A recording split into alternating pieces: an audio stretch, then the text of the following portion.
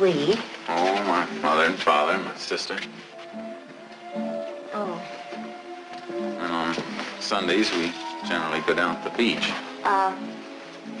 What beach? Pacific Ocean Beach. Oh, who goes? Whole gang. Like who? Oh, like Bob Rowe and Bill Whittemeyer and Jeff York. Well, don't you ever go with any girls? Of course. Well, who? Helen Tuttle. Is she your girl? I'll just go with her. Long time? No, just a girl I know.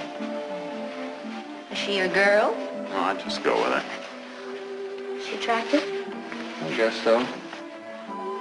Well, who did you go with before that? Oh, Elsie. How long? A couple of months. What happened? She wanted to get married. Well, what happened? She got married. Who did you go with before that? Martha and Adele, I think. What happened to them? I still go with them. Are you afraid to get married or something? No. But, well, I don't want to get involved. Well, they say that's what happens to a man when he gets married.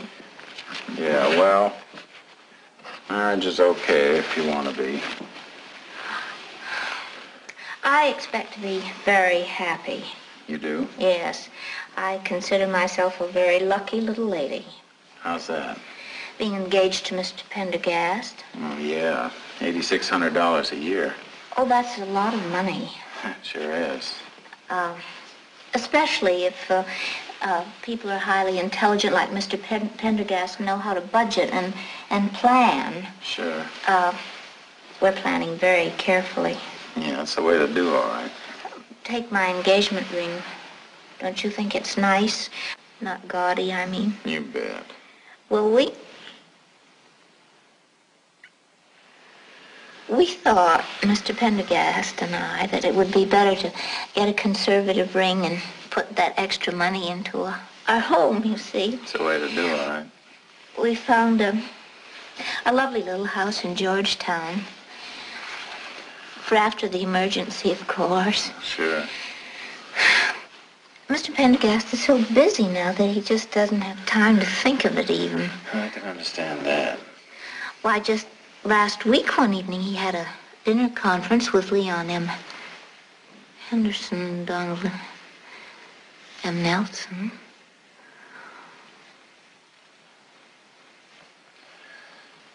Leon Henderson and Donald M. Nelson. He must be an important man. Yes, and so considerate, you know. Why, when my cousin had a stamp collection, he used to save all his foreign stamps from his office for it and gave them to me for her, my cousin. Is that so? Do you think that's wonderful, a man in his position to do a thing like that? You bet. Well, you see, that's the way with those older men like Mr. Pendergast. A girl gets to appreciate their more mature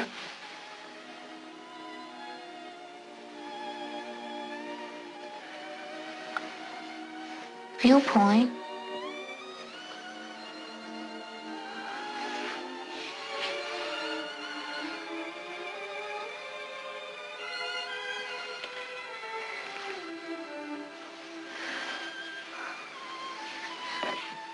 I'd better go.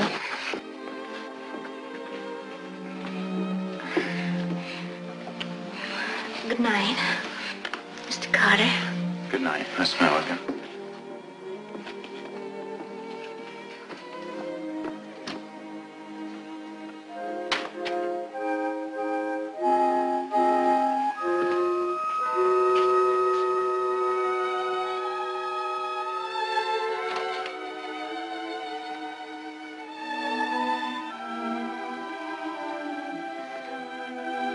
I almost forgot where I lived.